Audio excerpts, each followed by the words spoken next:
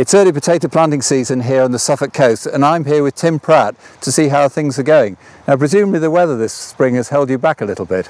Yes, very much so, unfortunately. The rain has not helped matters at all. We're very late in starting this year's planting, and it's not proving easy at all. Okay, I mean normally you'd have been well on now, and we're just nice to getting going here. So normally we would probably have around 150 acres in by now. Right. And we've probably only got about 30 acres in so far, so we're well behind where we'd normally be. Right, and what variety are you growing in here? We're growing mouse Piper in here. Piper we're growing on an early lift basically. This will all be fleeced once it's all been planted, and we'll be lifting those in early July. And that's aiming for what, the early baking market? Early baking market, yeah. Okay, great. And Tim, you've invested in a new 2-row planter. How's it going this year? I can see them all down here in the row.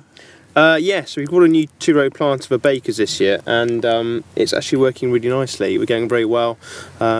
We've changed from a 2-row belt planter previously, but we also this planter enables us to do 3 rows for smalls as well. So we're on 2 rows at the moment, as you can see. We're on mouse Piper, and we're doing around 45 centimetre spacings.